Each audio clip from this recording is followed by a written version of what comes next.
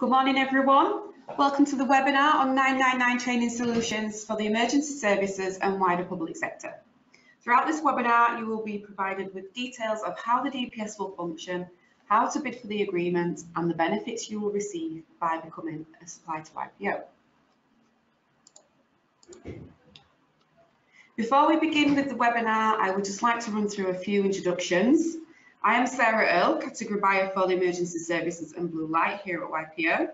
And with me, I also have Laura Megson, Assistant Category Buyer for the Emergency Services, and Catriona Thackeray, Contracts Officer. I'm just going to go through some housekeeping. You have all joined this webinar in the listening mode only. However, you do have access to type questions throughout this webinar. I will go through some of the questions at the end, and if I don't, I will create a Q&A document and share it with everyone this afternoon.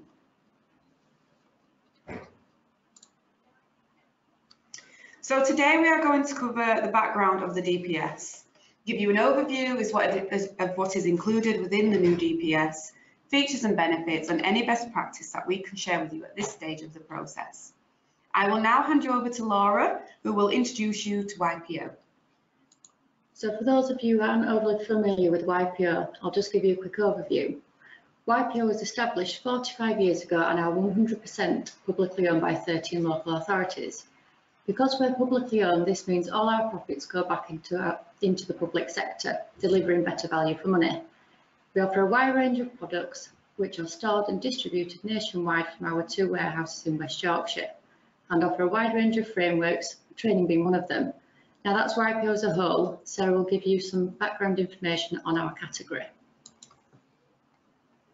Okay, so the emergency services category has been putting in place dedicated emergency services frameworks for over 20 years.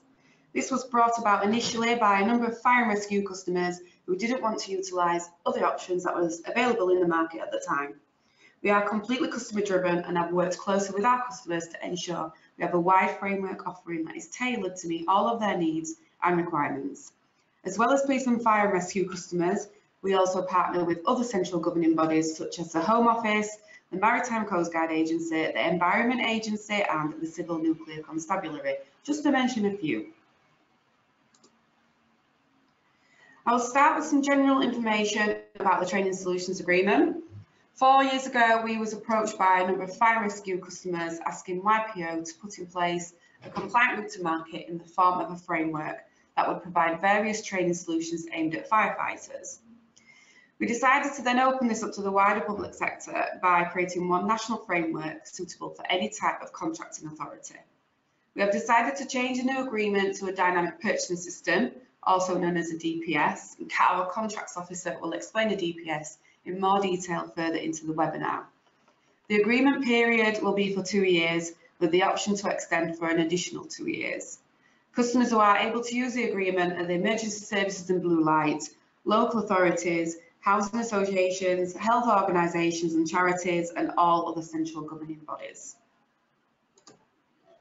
So as you can see on this screen, a timeline of events has been provided.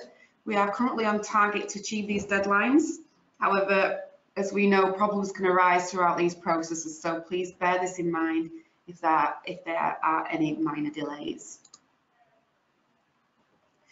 Here is a non-exhaustive category list that we will be putting out into the market. We have worked closely with our stakeholders to put this together to ensure all training elements are covered. Providers will be asked to bid against the categories that their organisation is able to provide training for. At further competition stage, customers will write a specification based on their exact requirements against the lot specific to their needs. Suppliers awarded onto that particular lot will then be invited to bid for the bespoke opportunity.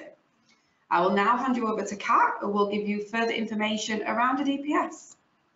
Thanks, Sarah. So yeah, I guess the question really is, what is a DPS? So a DPS, also known as a dynamic purchasing system, is a solution in which allows providers to be added to the establishment agreement throughout the lifetime of the solution.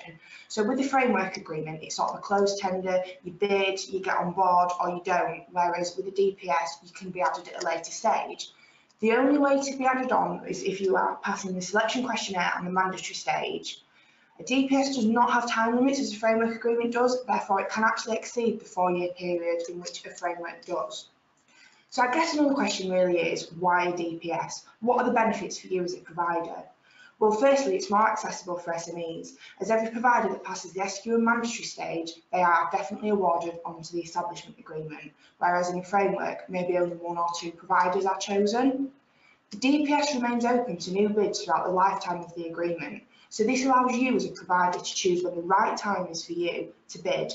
This could be due to other workloads, maybe after you've read the specification, realising that you need to gain certain certification, or even that actually you start engaging with the customer, recognise that they need a compliant route to market, and think that the DPS is probably the best way around it for them. Another positive for a DPS would be that actually, if you do bid, and unfortunately you are unsuccessful in your application, you can get feedback from YPO where you went wrong, and then you are able to bid again on another round. So they're just some of the quick benefits that are for being a DPS. So we're now going to go on to the portal side of things, and I'm just going to show you how you can navigate the portal, how you can find opportunities, and how you can bid. So once you come onto the Pro Contract portal, this is the screen that you will see. So if you are not already on the portal, here you will just register free with Pro Contract, and they will get back to you within a few days.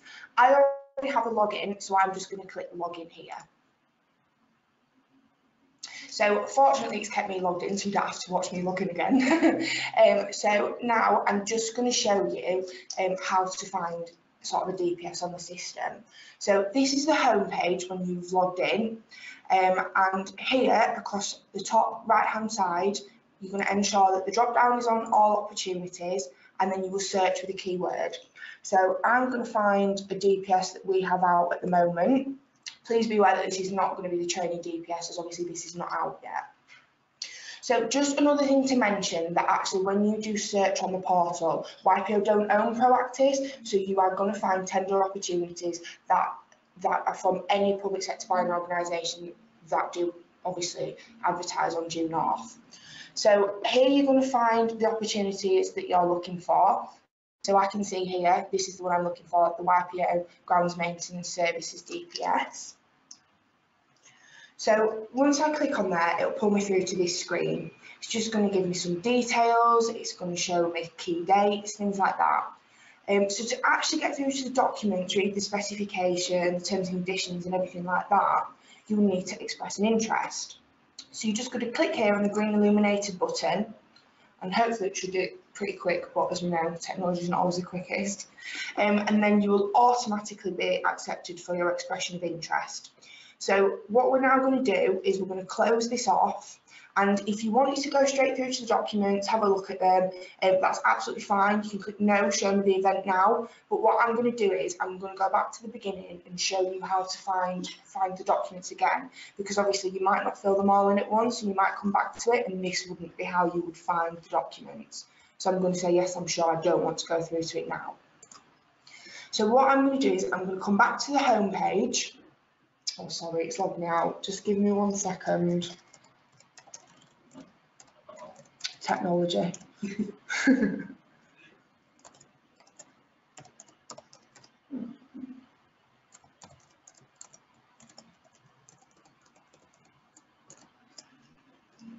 Sorry about that, guys.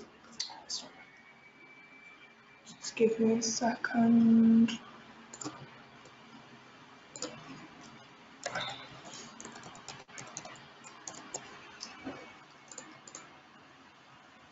There we are. Sorry about that. So yeah, like I said, we're going to come back onto the home page, and it's going to look like this. So because we've already expressed an interest into the opportunity, you will actually be able to find the documents under activities. So you're going to come here, ensure that active is checked. You're going to go the drop down here and select YPO. Next to it, you'll just select a keyword. So again, I'm just going to put in 881 because I know that is the opportunity that I'm looking for, and simply click go. So here it's going to bring up a list of anything that's under YPO and includes sort of the keywords that I search. So in the event of this time, it has just brought me the opportunity I'm looking for. So I'm going to click on it in the blue illuminated area. And then here I can see that my expression of interest has been accepted, so that's absolutely fine. That means we can go straight through to documents and start looking at those. So we're going to come here and we're going to go start. So just one thing to point out, when the DPS has first been published, you will be looking at round 1. Now this DPS is into its 3rd round now, so don't worry about that. All that means is how many rounds into the DPS it's gotten into. So I'm just going to click start here.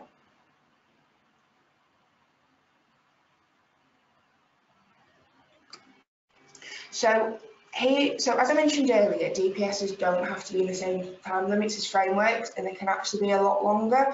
So for example, the one that we're looking at today is actually a total of, well, I think it's 7 years fully, so we've still got 6 years remaining. Here we can see obviously a bit more description about the services, any contacts that we might need, and then here is the bit about messaging and clarification. We'll come back to that in a bit. So down the right hand side again, we've just got a bit of a checklist area. Now this is helpful because you can't submit your bid until all of these are checked green. So when we just go through this, I'm just going to give some handy hints and tricks as to what providers do normally miss when they are trying to bid. So obviously here you can see where the question sets are, and you can see that we've got the selection questionnaires here and the mandatory requirements. So before you can actually get into those questions, you need to scroll all the way down to the bottom of your checklist and click Start My Response. It's not going to let you answer the questions until you have clicked that. So a bit confusing because the page looks pretty much exactly the same, apart from now we've got a little bit of a progress bar. So with the progress bar being there, it means that once you've gone in, answered some questions, it will show you your percentage of completeness. So I'm just going to quickly come in to the standard selection questionnaire now. So to get in there and start responding to questions, you're going to come to your action and edit. So now it pulls through the question sets. So as you all know, the selection questionnaire is pretty standard. It's set by CCS. There's not really anything in there different to what you would normally see. So you'd literally come in and you'll be able to see if there's a paperclip next to anything. It means that there's an attachment against the question. It's red when you've not responded, but as you can see here with the key, it shows you sort of what it means. So when it turns green, you have responded. So I guess you're just going to come in here and put your responses in there, and then once you've done that, you're going to come back.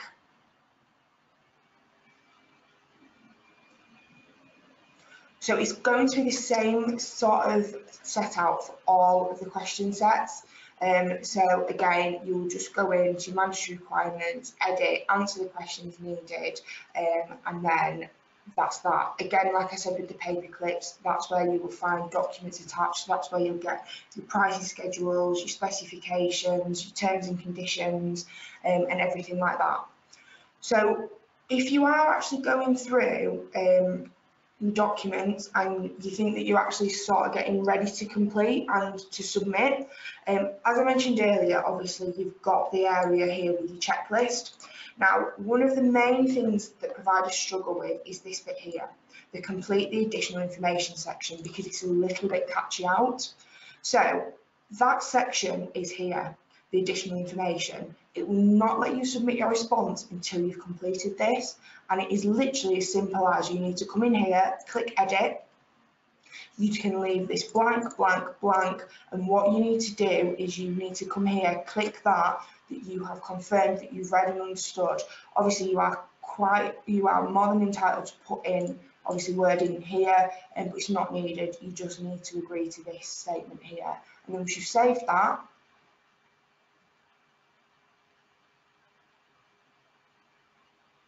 you're going to come down and then you'll be able to see that this has become green, and then obviously I've not completed the question sets, therefore I'm not going to be able to submit, but once I have these two become green, and then I will literally click submit my response. So just going a little bit back one step, we will go back and I will show you the messaging and clarification area which I mentioned earlier.